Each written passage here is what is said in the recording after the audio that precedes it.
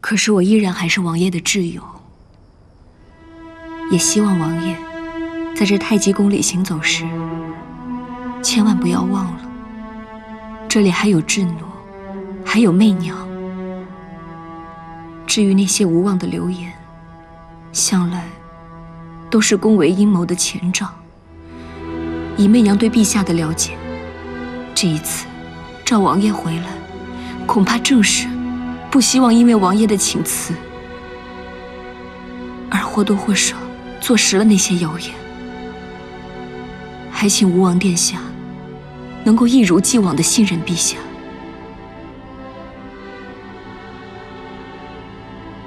至于今天晚上的事情，不会有人知道的，也请吴王殿下不要放在心上。媚娘告辞了。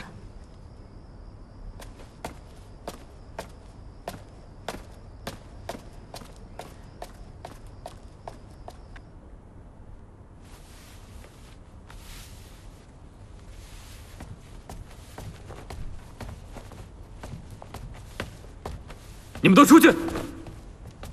陛下，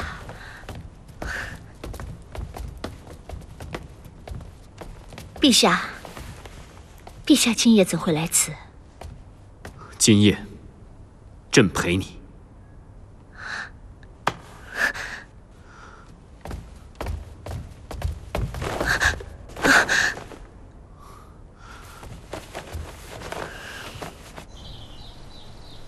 有本启奏，无事退朝。吴王为何没上朝？老奴回禀陛下，吴王殿下身体有恙，说是感染了风寒，需在家将养3日，特让老奴禀告陛下。陛下，老臣有奏。讲。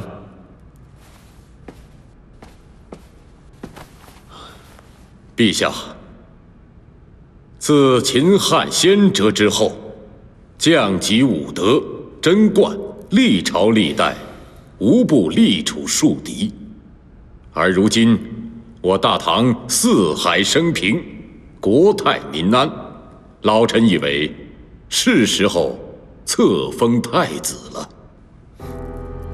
太尉此言，朕深以为然。唯在立长还是立贤上，尚有疑虑。不知诸位卿家以为如何？启禀陛下，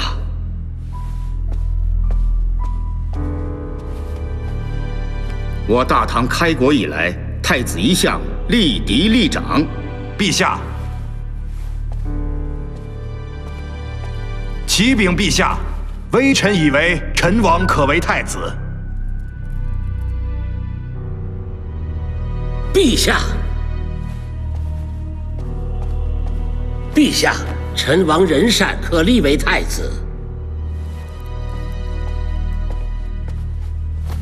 陛下，陈王可立为太子。陛下，陈王可立为太子。陈王可立为太子。陈王可立为太子。陈王可立为太子。陈王可立为太子。陈王可立为太子。陈王可立为太子。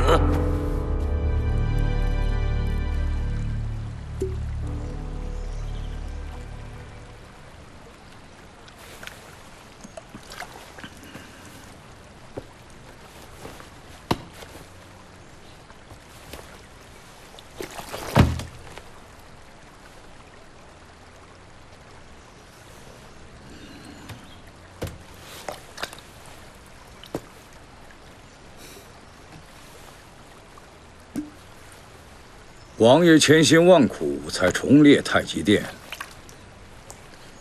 怎么今日不去参加早朝，反倒来和我这老头子钓鱼喝酒啊？今日上朝，无非就是为立储一事而已。我上立身未稳，不想因为总是帮着陛下而引起众怒。哼！王爷可从来就不是一个怕得罪人的人。你不去上朝，是因为立储这件事情上，其实也和长孙太尉是一样的，都支持立李忠为太子。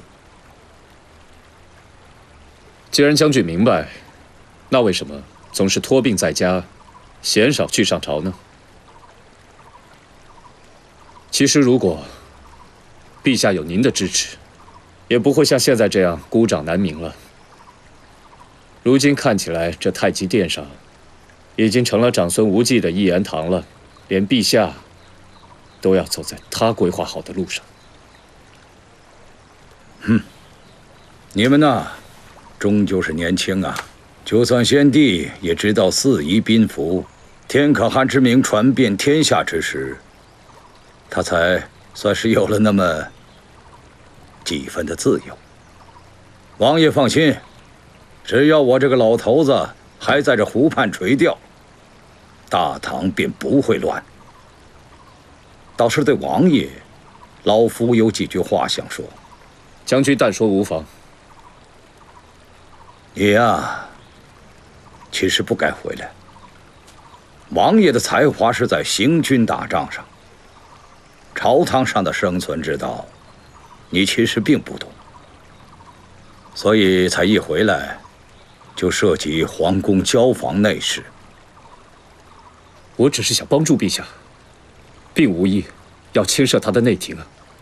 无论当初贬斥裴行俭，还是今日立储，哪件不与那位武昭仪有关呢？可自古外臣不论权位多高，血缘多近，凡是掺和进宫闱之事的，无论成败，最后能有几个好下场？听老夫一句劝，找个机会离开长安吧。将军，人常言，知易行难。将军嘴上虽然说淡泊名利，可是心里也未必做得到吧？不知王爷此话怎讲？您如今之所以把自己置身事外，其实是你一直觉得自己和长孙无忌之间应该有一条界限。你不干涉政务，他也从不碰军队。可是现如今，这样的平衡好像要被长孙无忌给打破了。近日，他已是派裴行俭一帮人去西域从军了。难道你不知道吗？看来王爷今日来找老夫，代表的是自己，而非陛下呀。正是。我需要你的支持，更长久的支持。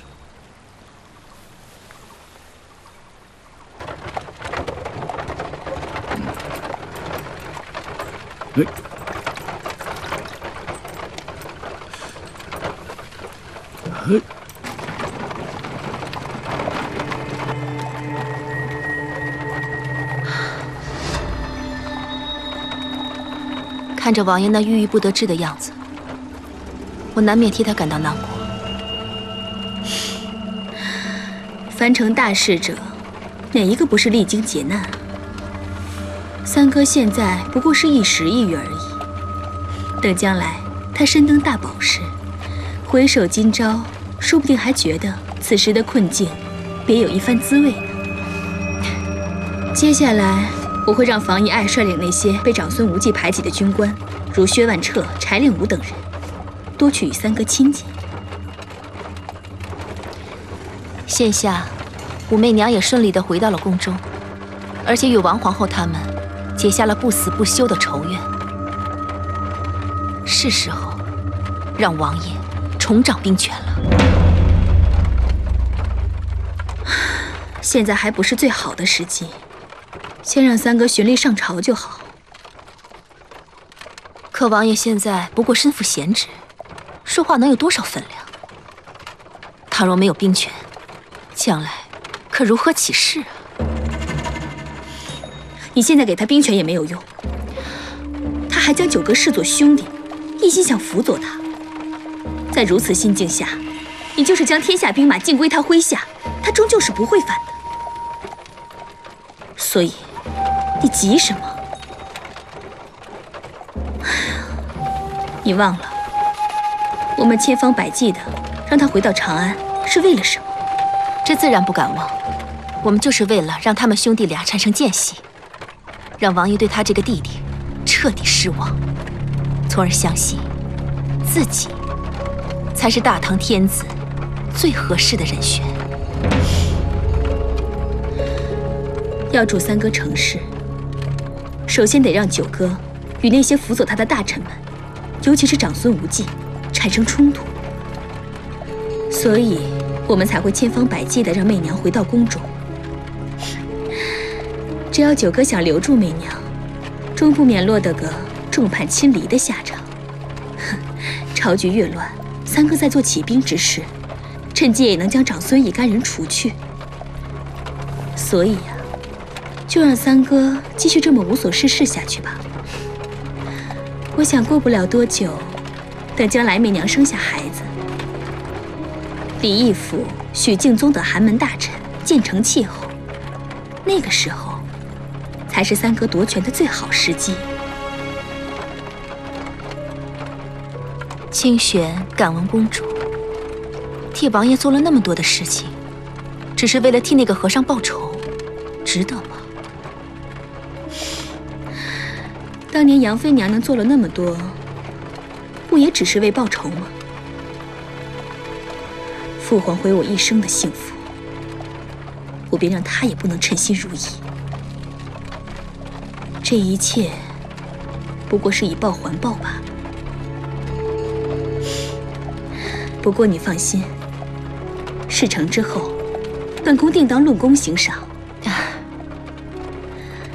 起码，将来我若是再爱上一个和尚，可不能再有人跳出来对着我指手画脚了。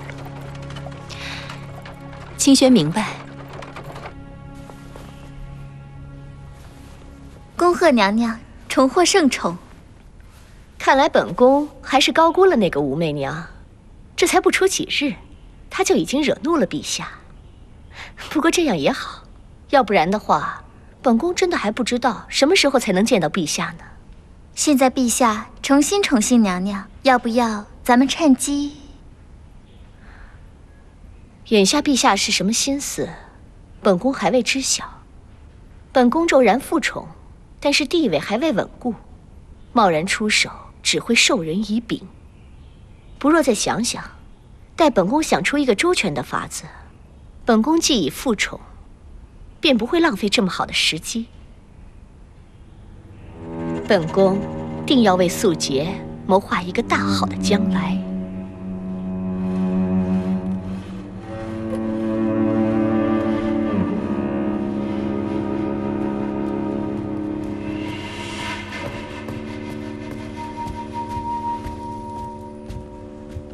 娘娘，大人派人来传话了。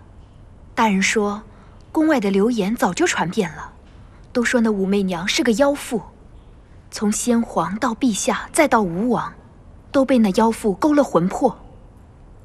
大人的意思是，娘娘可借此时机，将那武媚娘彻底赶出宫去。自古以来，后宫不贞，倒真是让人无法护着的错处。此事若好好筹谋，或许真的可行。容本宫想想吧。大人的意思是，娘娘要尽快决断，以免夜长梦多。知道了。对了，周二那边应该准备的差不多了，我们快去吧，别误了时辰。是，娘娘。姐姐太心善，几次三番来看陈王。如今大局已定，我真是内心有愧。这次希望皇后接他走之前，能见他一面，嘱咐几句，盼他以后无论是在东宫还是在立政殿，都莫要忘记自己的母亲。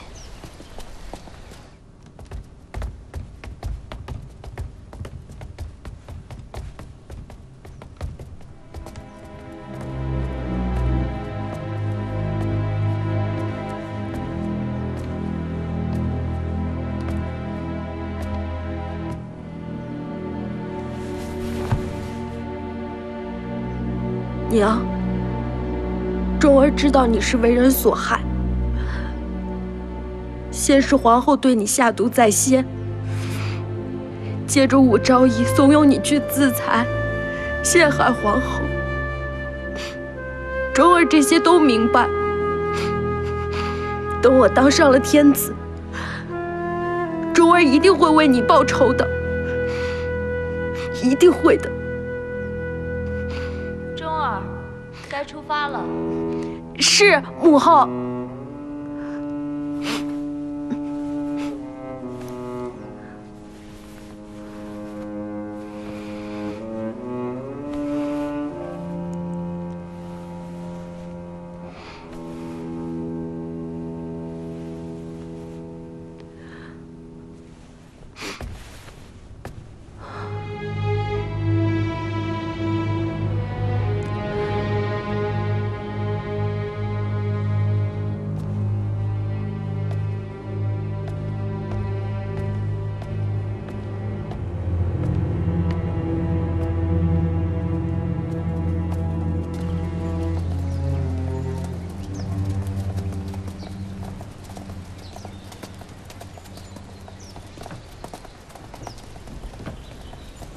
臣妾拜见皇后娘娘。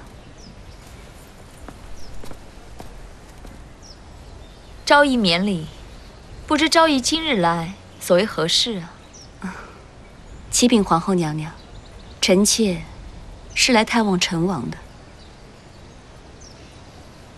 昭仪有心了，不过在太子册封大典之前，钟儿会一直居于立正殿，昭仪可以随时来探望。臣妾已经听说了，听说陈王已经被立为太子，真是恭喜皇后娘娘了。嫡长子立储不过是惯例，何喜之有啊？倒是近日来，昭仪政事胜眷正浓，才真是令人羡慕啊。皇后娘娘谬赞了。不过臣妾觉得，这世上福祸相倚。也许此时欢笑，说不定将来还将以痛哭收场。到底前程如何，还真是犹未可知呢。昭仪这话说的可真好，本宫记住了。不过既然总是世事难料，昭仪可要好好保重啊。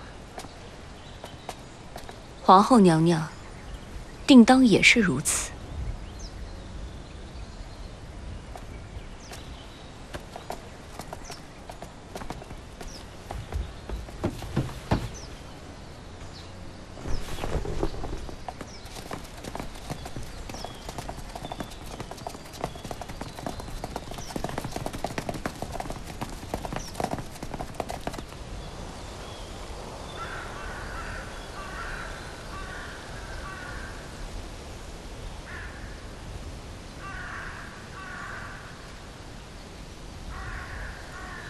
便姬，如今一切都在我的安排之下，进展顺利。三哥会反的，因为他终究还是想当天子。在这个世界上，也许只有权力，才守护得了爱情。想想当年，若我为天子，这个世上又有何人能将你我分开？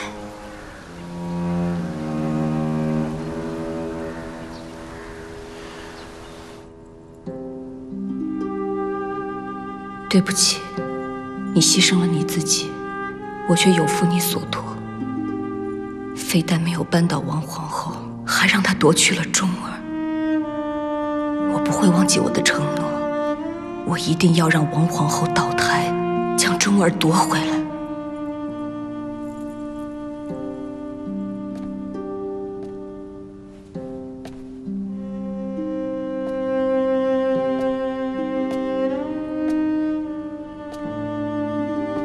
此灯是为刘氏而点的吧？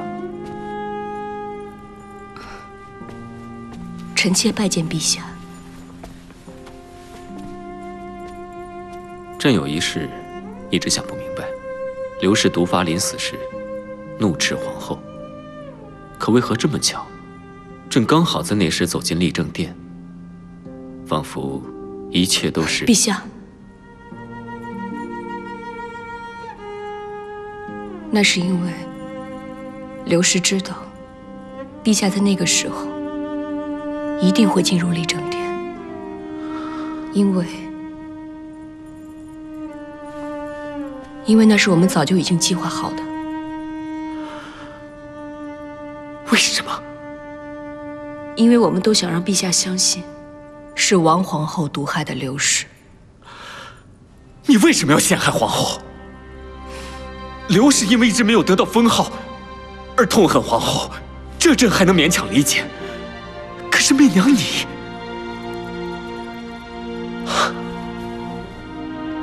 朕亲口跟你说过，羔羊寿宴上你喝的那杯茶根本就没有问题。你可以不信旁人，却为何不肯信朕呢？与孩子无关。那与什么有关？皇后柔善守礼，你要是没有真凭实据，真的不应该冤枉她。你识别了，以前的你绝技不会害人。我害人？皇后就柔善守礼？那又是谁在给刘氏喝的水里面下了剧毒，害得她只有7日可活？剧毒？刘氏不是得了重病吗？陛下现在就可以召太医署的周太医来问一问，刘氏到底是重病还是被人下了剧毒？王皇后想过继中儿在先，但是刘氏疼爱孩子拒绝了她，紧接着刘氏便中了剧毒。若不是媚娘恰巧在此，刘氏早就死了。陛下，你呢？你认为到底是何人下了这毒？刘氏被人毒害，你们为什么不告诉朕？告诉陛下有用吗？刘氏在这宫中本来就是一个无关紧要的存在，告发皇后，然后调查她，大多也会不了了之。刘氏知道这个道理，媚娘也觉得不应该为此事而让陛下烦忧，所以就告诉周太医，让他跟所有人说，是刘氏得了恶疾。你们不希望让朕烦忧，于是就联手对付了皇后。对刘氏来说，这是复仇，因为她不想让自己最亲的孩子落在了毒害她的凶手的身边。对于媚娘而言，确实是皇后毒害了刘氏，所以……武媚娘，到底是刘氏想复仇，还是你自己想复仇？你说什么呢，陛下？难道我说的不对吗？那好，你告诉朕，你对付皇后，是因为你爱朕，你在乎朕。你说，朕马上便相信你。朕甚至可以为了你，亲手杀了皇后，还刘氏一个公道。你说呀！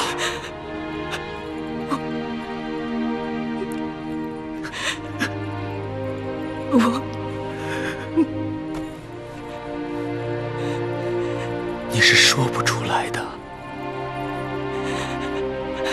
因为你的心里面根本从来就没有朕。朕还知道，你之所以答应朕留在宫里，只不过是想借机会为孩子报仇而已。你以为你这些心思，朕都猜不出吗？啊，这一切朕都知道。可是又能怎样？因为朕知道，这是朕与你的唯一一次机会。朕总想着把你放在身边，好好的宠你、爱你，终会有一天，你会对朕有所感动。可是为什么不是朕？为什么是三哥？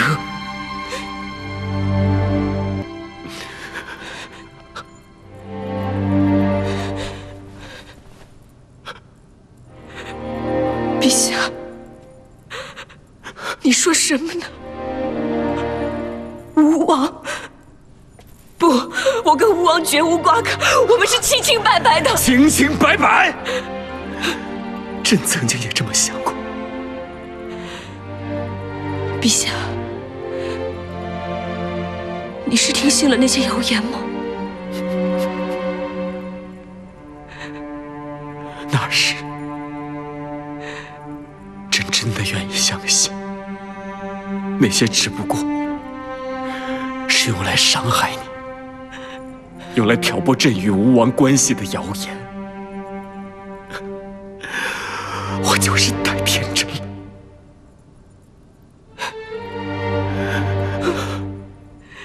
这么说，陛下还是信了。你告诉朕，昨天晚上你在何处，与谁在一起？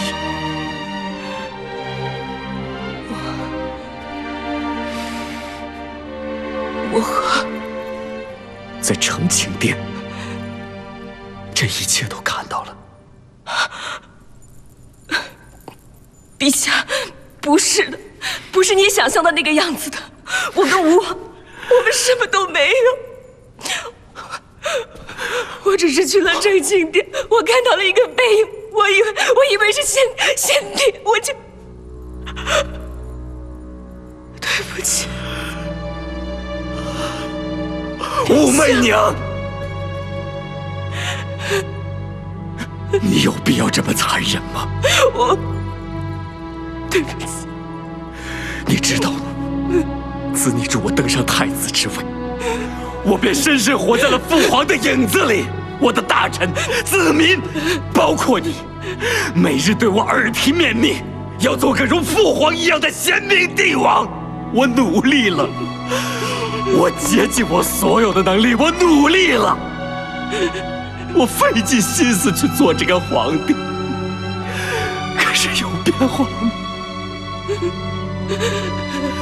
没有。在他们在你眼里，我还是当年软弱无知的晋王之奴。陛下，不，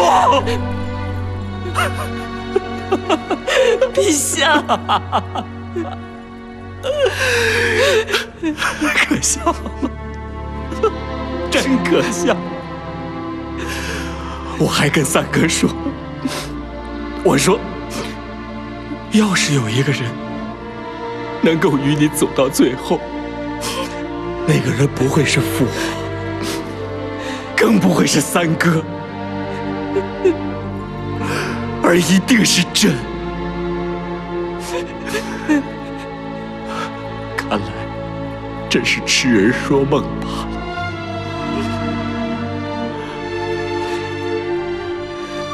媚娘，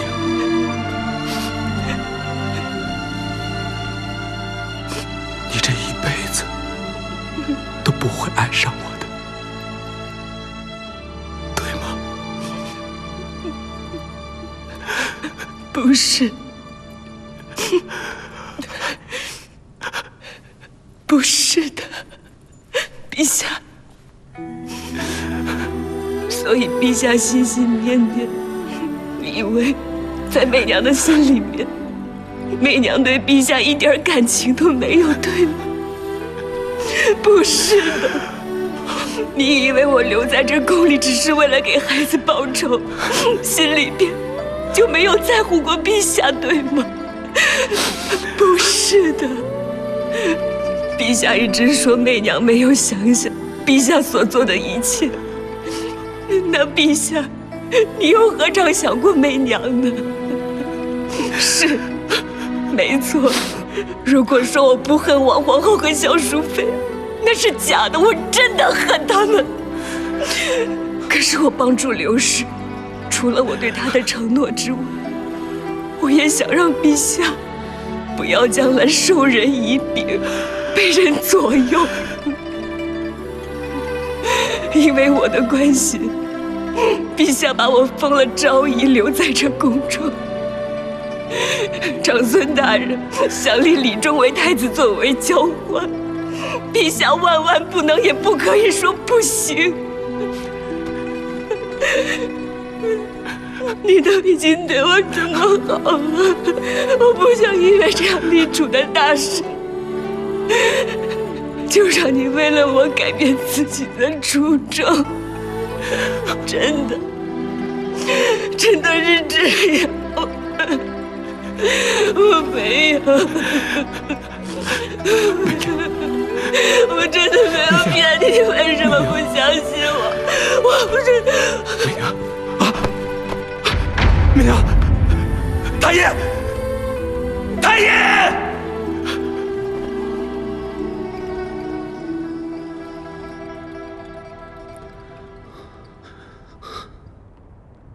哎呀，太爷。太爷怎么了？媚娘的老臣恭贺陛下，昭仪有喜了。媚娘，媚娘。素姐，你看，这个是什么字啊？明。那这个呢？木。真聪明。你看，咱们今天学了这么多，那你还记不记得？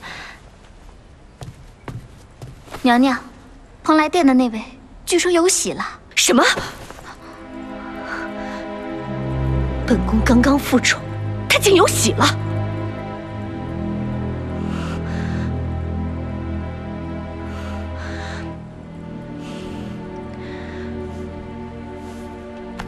苏姐，苏姐乖，你一定要听话，好好读书。母妃会为你筹谋，你现在失去的，母妃早晚会让他们还回来。嗯，乖，奶娘。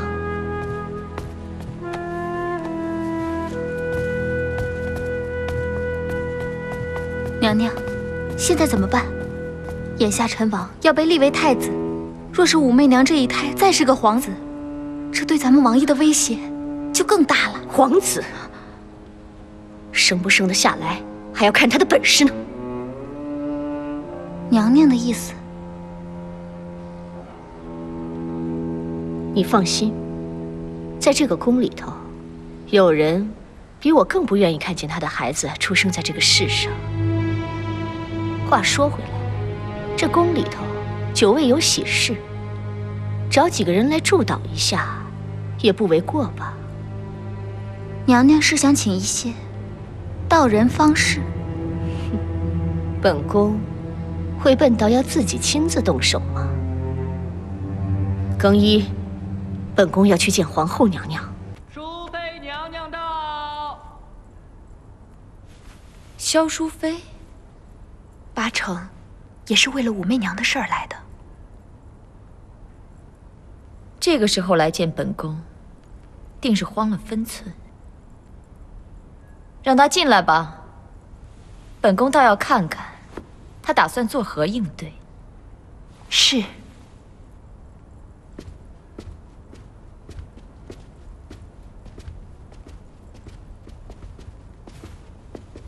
臣妾拜见皇后娘娘。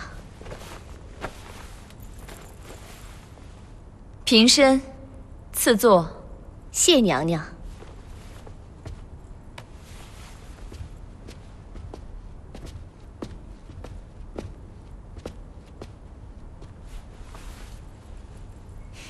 妹妹可是许久不见了。妹妹听说娘娘有一桩心事，碰巧本宫也有一桩。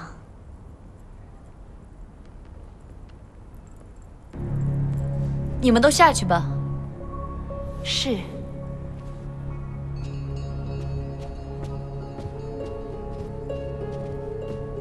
你有话尽可直说。姐姐应该知道，那武媚娘已经怀有龙胎了。过不了几个月，这宫中除了素洁跟陈王殿下，怕是又要多出一个小皇子呢。龙嗣繁盛，这是宫里的喜事。姐姐可真会说笑。眼下妹妹有素洁，姐姐有陈王殿下，可是若那武媚娘诞下一子，姐姐猜，陛下会不会直接立她为太子呢？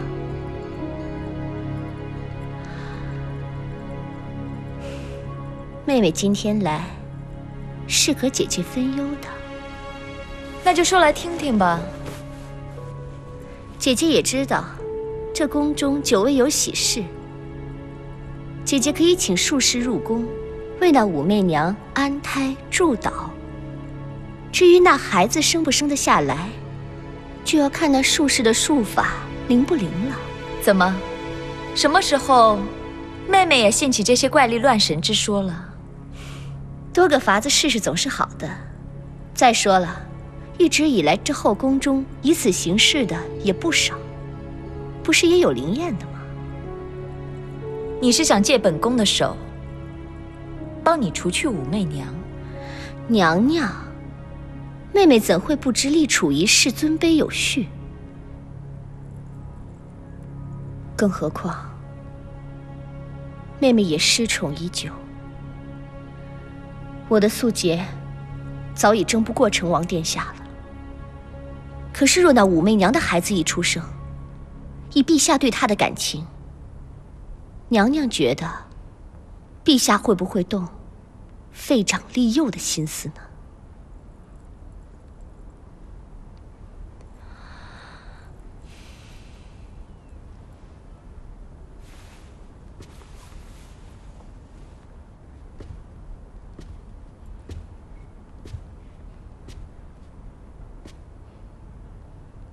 姐姐当日对妹妹有多少厌恶，妹妹如今对那武媚娘就有多少憎恨。妹妹要的不多，后位跟储君之位，我已不再奢望，只希望咸宁宫重复圣宠。妹妹倒是一如既往的率真坦诚，不过重复圣宠，那也得看各自造化了。罢了，话也说完了，你就退下吧。本宫自有一番斟酌。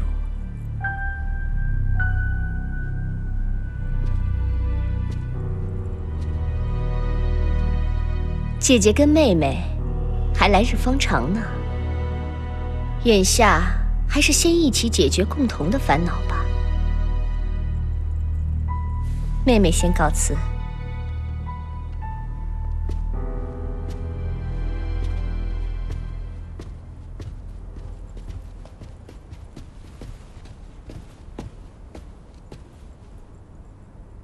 方才萧淑妃说的话，你可听到了？你可信这一说？娘娘，此事奴婢倒有所耳闻。在奴婢家乡，若想祈儿求子，须得请术士或道人在家做法才可安心，实属常见。奴婢更听闻，前朝隋炀帝宠爱宣华夫人，惹得皇后大怒，幸得术士赵归真帮助，才令宣华夫人多次无故流产，最后失宠。恕奴婢多嘴，奴婢倒觉得此法可以一试。你也下去吧，本宫要好好想想。是。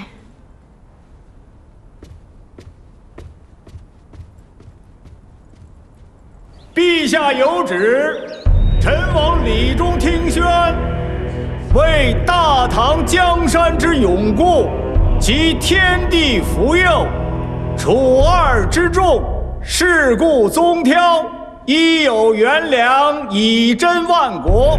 臣王李忠气质冲远，风游昭茂，宏图素著，美业日隆，孝为德本，周于百行。人为重任，以安万物，可立为皇太子，所思据理，以实册命。儿臣接旨。